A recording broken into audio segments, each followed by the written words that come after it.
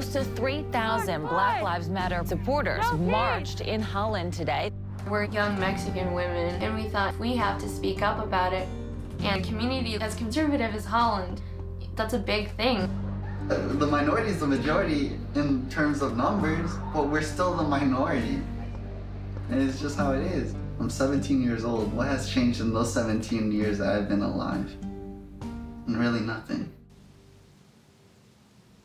Holland is a small town.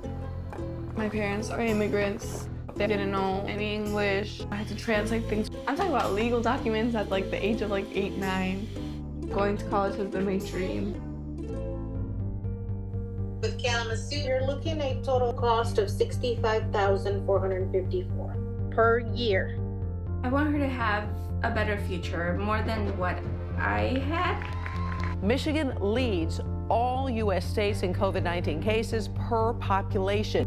My quarantine landed on possibly the worst week out of the school year. Worst week.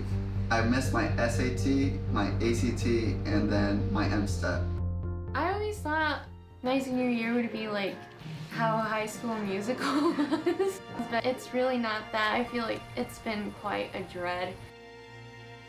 I want to prove everyone who thought I couldn't make it wrong, that despite my circumstances, I can push through and go to college. I've been going to the Boys and Girls Club since I was like in 2nd grade. I got nominated for Youth of the Year. Our finalists, our State Youth of the Year, will receive a $2,500 scholarship.